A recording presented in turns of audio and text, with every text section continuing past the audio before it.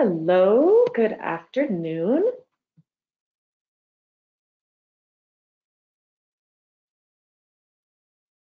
Welcome, welcome. Gonna wait about 20 more seconds, let people get settled in and connected to audio.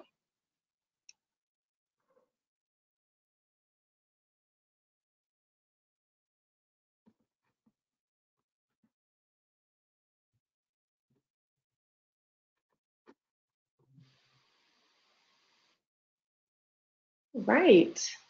Great, so let's get started. I'd like to thank the audience for joining our webinar today, part one of our two-part data dialogue series, The Roadmap to S/4HANA, Plan, Prep, and Execute. I'm Miranda Burke, and I'm the Senior Marketing Manager here at S&P and your host. Today's 30-minute webcast is being recorded, and all registrants will be sent the link to the recording and presentation. You have the flexibility to adjust the screen size, and you can find that expand button right in the middle of your screen directly below the speaker boxes. Now, the nature of our Data Dialogue webinar series is us diving into a variety of topics related to SAP data transformation and data management projects. We're putting a twist on the data discussions and getting away from the dry topics. So please feel comfortable asking questions in the chat function, participating in our poll questions and the survey at the end. So now, grab some coffee, tea, energy drink, and let's have fun. Let's dive right in. So to start us off today, I am going to launch a poll question. Here we go.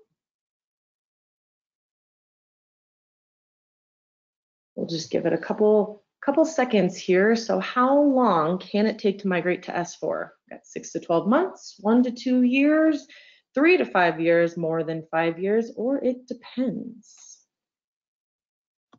Feel free to submit your answer.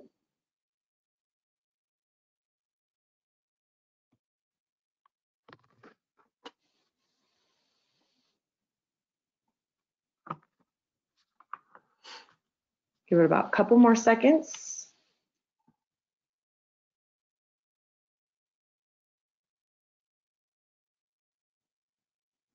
All right, closing this down. Let's share the results. So interesting. A lot of folks said 6 to 12 month time frame. Okay. Well, with that, to introduce my expert for today, Darren Shaw, and he is our VP of Marketing. So with that, Darren, the floor is yours. Hello, thank you very much, Miranda, and thank you everyone who is joining us today. So I'm going to just kick this off with a brief overview of who we are for those who are not aware. We are a German-based yet global software company dedicated to the clients of SAP worldwide. We were founded in 1994, about 1,400 to 1,500 resources. We focus on data, specifically SAP data, and that data involvement with projects like divestitures, systems consolidations, mergers and acquisitions, data archiving, migrations to S4, moves to the cloud, and any combination thereof. We have completed over 14,000 projects worldwide. We are been a long-time SAP partner, SAP certified with regard to integration with S/4HANA. Our software has been audited not only in its development but output by independent auditors, PricewaterhouseCoopers and Ernst & Young. And most recently, we have completed 6 RISE with SAP projects with 18 actively going on. Next slide, please.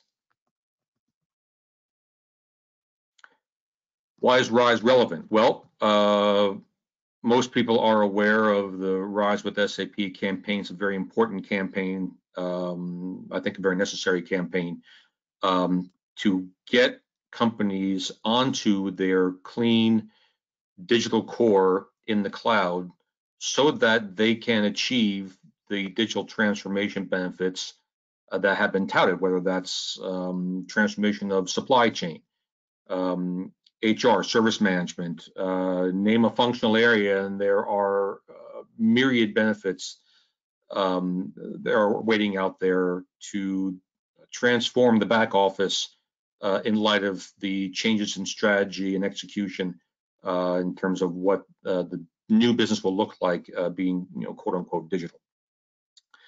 It's also in line with the projected shutdown of support for ECC, specifically enhancement packs 6, 7, and 8. If you're running ECC, we've all heard of this date, 12/31/2027. What some people are not aware of is that if you're running an earlier version of SAP, and there are, believe it or not, a number of running 4.6c versions out there, ECC 5, and everything in between. If you're running ECC without any enhancement pack or only enhancement pack 1 through 5, your deadline is a lot sooner. It's 2 years sooner. So just as you can see the clock below here, there are 1,515 days until shutdown of support for ECC 6, enhancement pack 6 or over. Now, what does that mean? Okay, SAP has moved the date once, maybe even twice.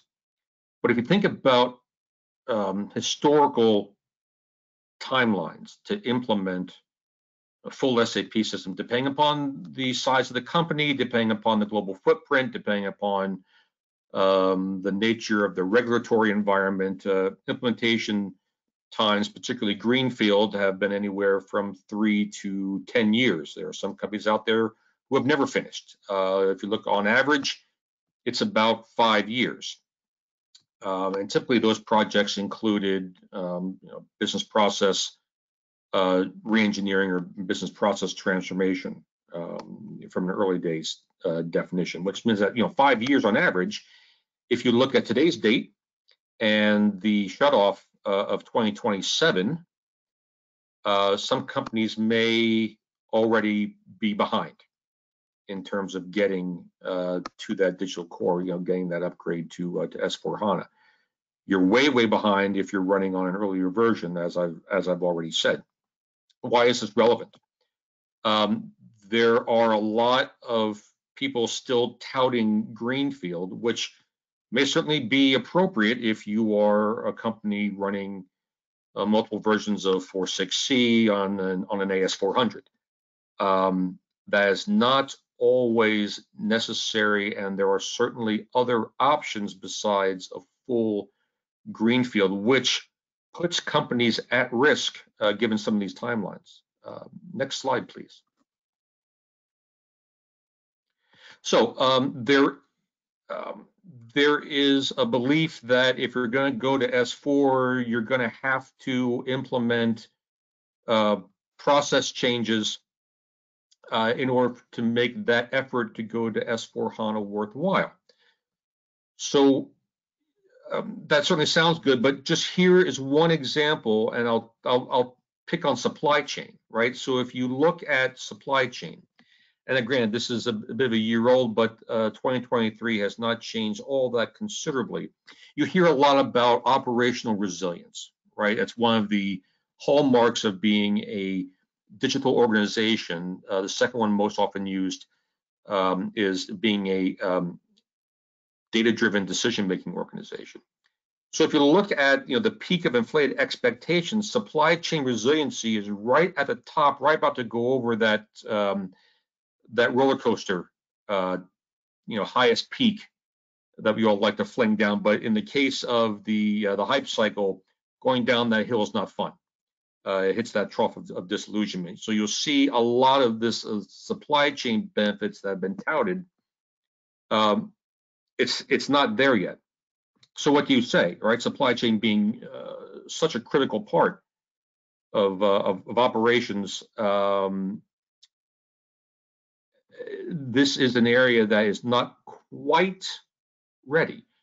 So what do? Well, do you wait another couple of years until supply chain resiliency is, out of the trough of disillusionment? And by the way, you can take this same hype cycle and you can apply technologies like AI, which you hear about every other day in commercials, not just related to SAP, but everything. AI is also not necessarily ready for prime time. So, do you wait for everything to be ready? Well, you can't, because time is ticking per those dates I showed you on the prior slide. But if you're running a highly customized SAP environment, an older SAP environment, if you're running multiple disparate environments, that's going to add a lot of extra effort to get you to that, so-called clean core, and to be even ready for AI, be even ready for true supply chain resiliency across the entire organization. So what do? Do you stop and not do anything? No, because inaction is just as bad as action taken prematurely. But there are benefits that can be had without going through an entire process redefinition, process digitalization, excuse me. That's a mouthful. So to talk about what the other options are is my friend and colleague, Jeff Law, who is the Central Region Sales and Solutioning Executive. So Jeff, over to you. Awesome. Thanks, Darren. Let me move these slides forward here a little bit. I think you're right, though, in what you kind of brought up on a couple of previous slides. You need to understand how that timeline for SAP to end their support for ECC and how you approach upgrading to S4 is very important. And then along with that, companies are looking to take advantage of the automation, analytics, expand their AI, but if they're doing so without outdated or disparate system, it's going to be very difficult to actually have that come to fruition. You need to get to a starting point. And if SAP is your ERP of choice, it needs to be S4, and it needs to be an efficiently configured system and landscape that you can scale the technologies from there and bring in more process improvements, but it's off of that strong starting point, right? Switching to the slide here, I think we've heard out in the market that there isn't enough value from a cost perspective to make the move to S4 make sense for customers all the time. Obviously, there's caveats to that and things that we've seen from a wrong decision standpoint that could lead that to be true. But if it's addressed correctly, customers can reduce costs and set themselves up for success with future enhancements and transformations. I think right off the bat, technical debt should be addressed. If not, you're essentially compounding a mistake, and the cost of that will continue to rise both on HANA and in the cloud. Along with that, clearing old data, it's not being accessed, it's not needed anymore. That again has carrying costs associated with it, and those are going to continue to limit your ability to get value from an S4HANA migration. Not only the data, but read-only systems that are rarely accessed but kept also add to the license fees associated with your landscape. There's alternatives for those systems that can programmatically decommission them and introduce cost savings at the same time. And then lastly, just to cover one of those bottom points there, we talked about how customers want to get to a clean core and take advantage of process improvements and advancements in automation. But if you don't define a path to consolidate where it makes sense, you're again just juggling too many disparate systems, and you won't be able to see the true value across the business because it's minimized and siloed to those specific areas. We'll keep things moving. What can you do as you begin to plan your migration to S4? I think they might sound like basic, simple questions and topics to raise and address as a business, but starting with the goals, short, medium, long term, what would digital transformation look like for your business? Then also, how is your SAP system currently being used? Do you have an efficient and risk-free way to understand where the data is being generated for your business? How do you know where the value is being generated or can be generated, or the data that you actually need to run your business if you don't understand how you're using your system, right?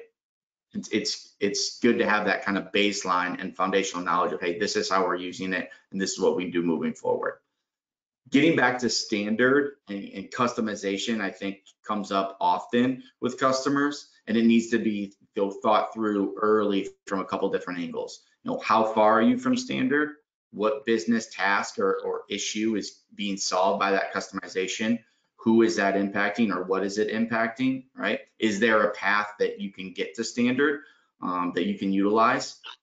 As I said, customization, it's brought up a lot, and being able to know where that customization sits in your system, what it means for your business, rather than just, hey, here's the tables, here's the transactions it's associated with. It's important, right? There needs to be the context for the scenario to help you make the decisions that will help you in the future and ensure that you're getting value from that customization. And if you're not, then being able to remove it, right? And just get it out of your system and get back to a process that's going to help you moving forward.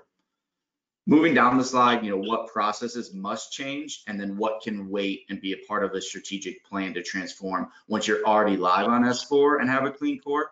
I think there's a line in the sand where adding more transformation, creating complexities within the project, and introducing more change, it might not make sense for either the time and cost associated with doing those things.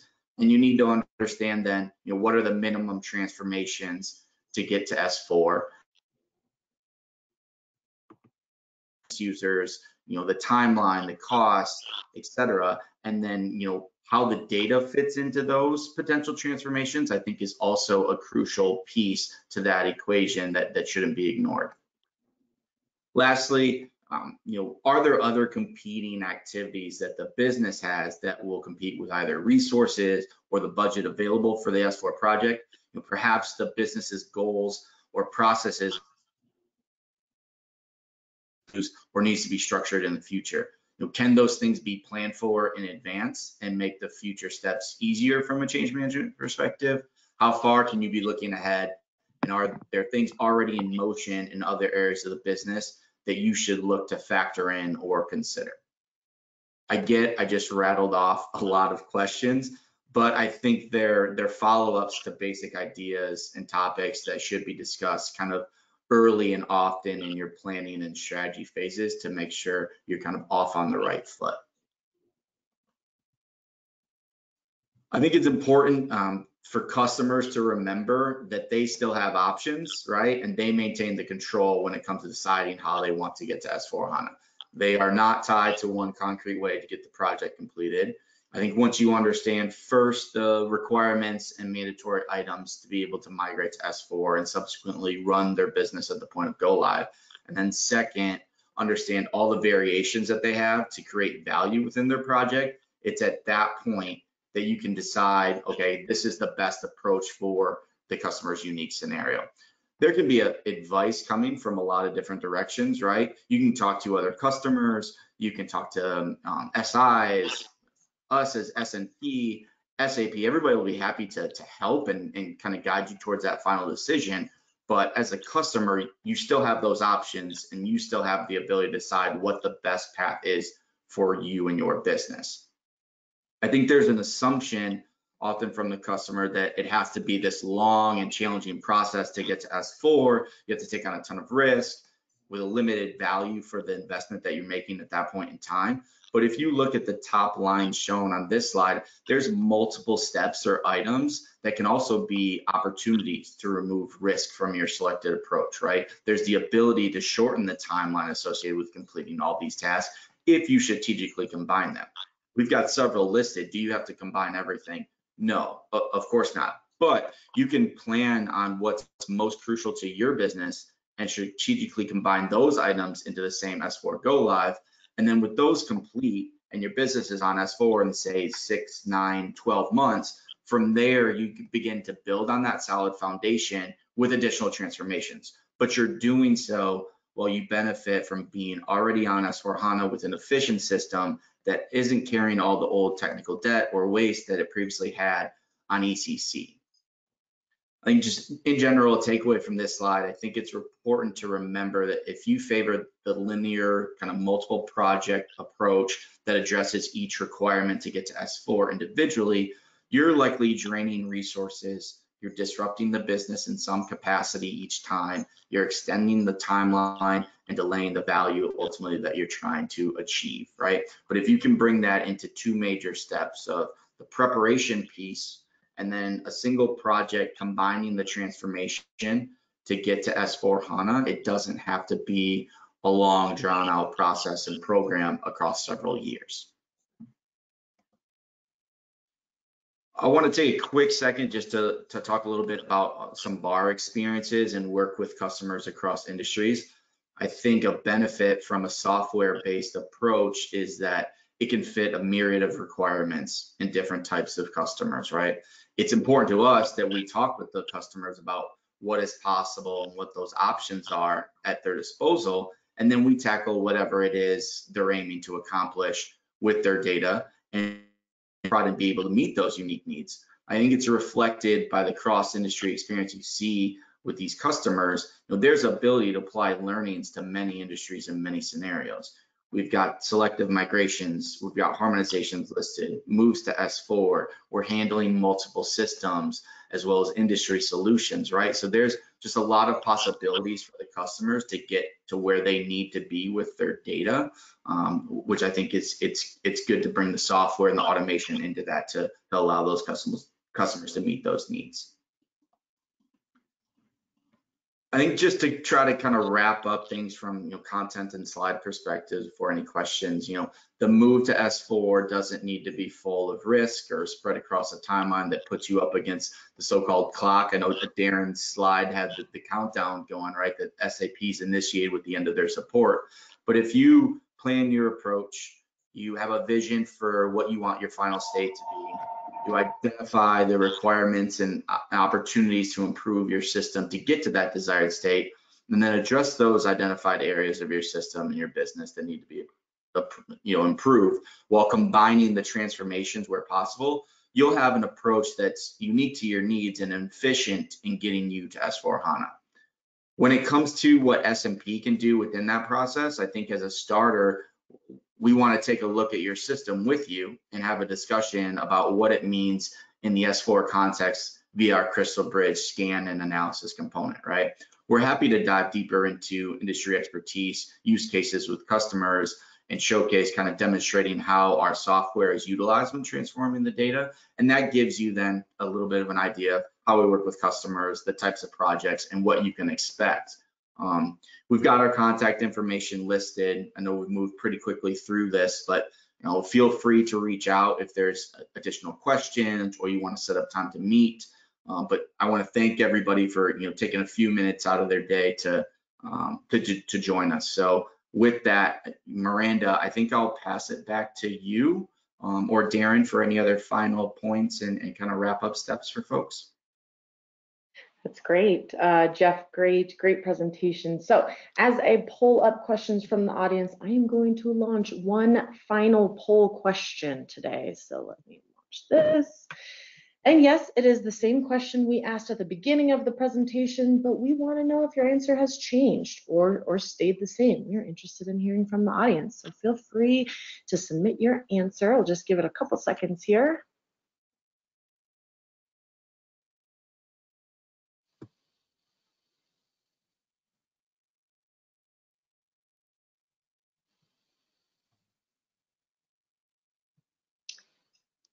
Excellent. Couple more seconds. See some good answers coming in. I have a hunch how this may turn out.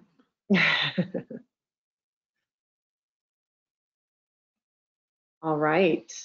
I am going to close that and I am going to share the results. Ooh. What you predicted, Jeff, Darren? Interesting. Okay. Excellent. Well, team, I know we covered a lot of information in 30 short minutes, actually 24 minutes to be exact. So don't worry, we'll be sending the PowerPoint and the recording via email. Additionally, I'll include any other resources such as blog posts and success stories you can peruse at your leisure. Please follow our social media handles and you can see all the updates on our events and sessions we're hosting in North America. And as I close out the webinar, you'll be prompted for a very quick survey. It is 3 questions. Just please let us know how we did today. And with that, are there any questions, Miranda? I'm sorry. Oh, yeah. I'm sorry. Hello here. Actually, yes, we do have one from the audience. Okay. What typically contributes to extended migration or transformation timelines?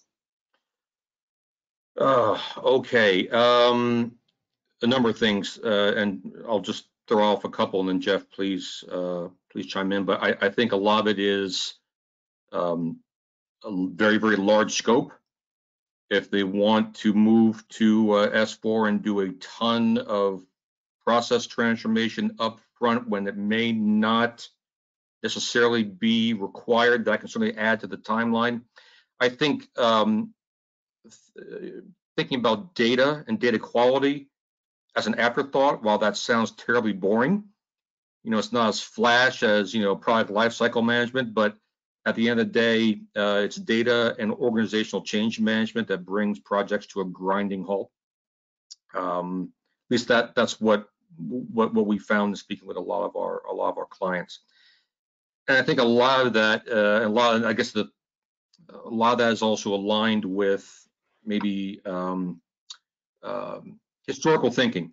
I'll say, whereas people believe that they've got to do everything in a sequential, linear fashion, which was a safe way to do it, and that's how everyone did it, a while ago. So there's no, I'm not poking fun at that, but when there's other technologies available to get away with that, you can save a lot of time just getting to that clean core and then embarking on a timeline that makes sense for you operationally, culturally, to do all the process work.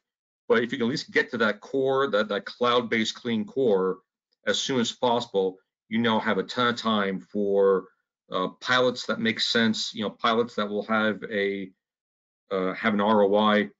But you can take the TCO savings that we've alluded to here and invest that in the functional pilots, going forward. That's going to really, really bring you those benefits. Jeff, any other thoughts?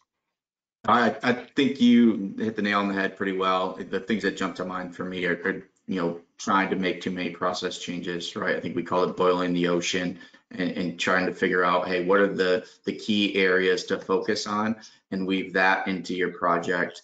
And then I think the other thing is people not being aware, right? The lack of awareness that it is possible. So I think the more conversations we have with customers and we kind of unearth some of those possibilities and educate, I think that helps. But I think there is the mindset that it needs to be a long time and a long timeline. So that's just another kind of battle that you face in the market.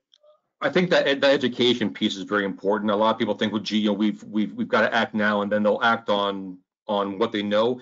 It pays to, here we are talking about speed, yet at the same time we're saying, take the time up front and educate yourself on what is possible.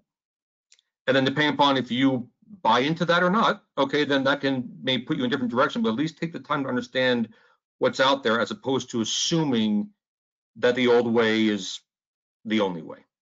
Yeah, know your options and then figure out how you want to pull those in, and just be pretty strategic in those decisions, knowing that each time you add more and more and more, you're gonna extend that timeline a little bit. Right. Anything else, Miranda, from anyone out there? Nothing else from the audience today. Okay. We got off light. All right. All right. Well, with that, again, we'd like to thank the audience for joining today. Stay tuned to a follow-up email with all the additional assets, and have a great rest of your Tuesday.